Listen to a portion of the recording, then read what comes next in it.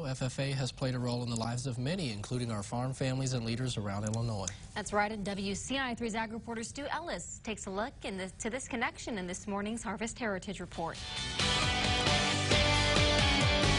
When you meet young leaders in FFA, you realize they're building a future for success. First, there's Stephanie Porter of Taylorville, who is a leader in her Nokomis FFA chapter, and has become the soybean product manager for Syngenta.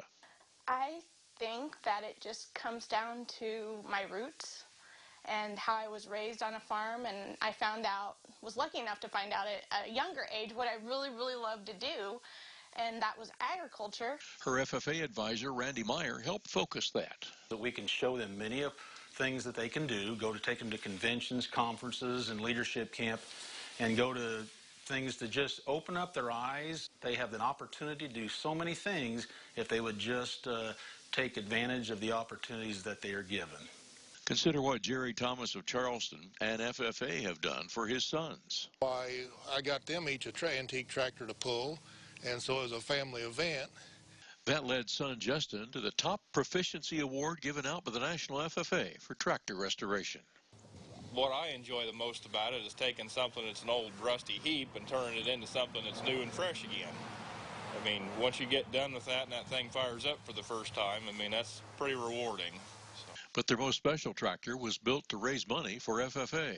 We redid the motor and fixed a bunch of seals and such on it and gave it a custom paint job and decals, and it's been a very popular tractor. McLean County farmer John Sheets welcomes his kids' interest in farming and FFA.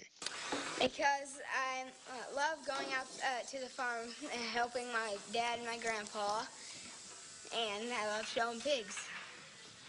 Probably the main part for me is the 4-H, and the FFA part is what it does for the family. The family community has just been outstanding, and they meet some amazing, amazing people that I know in my life are still some of my best friends, and I would assume at some point will continue to be some of their best friends many years from now. That's our Harvest Heritage Report. I'm Stu Ellis with WCIA 3, your local news leader.